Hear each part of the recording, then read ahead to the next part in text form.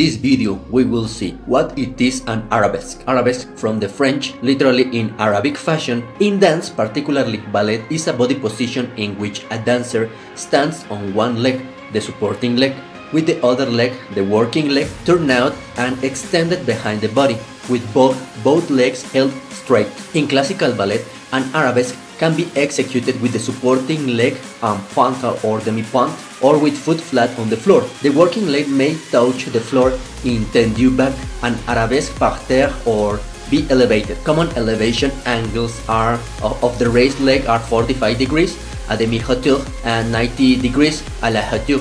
When the leg is much greater than 90 degrees and the body trunk leans forward to counterbalance the working leg, the position is called arabesque penché. The arms may be held in various positions. Arabesques are described from the perspective of the dancer in terms of the stage reference points used by the training system. Well, that's all for this video. If you like it, please like, share and subscribe.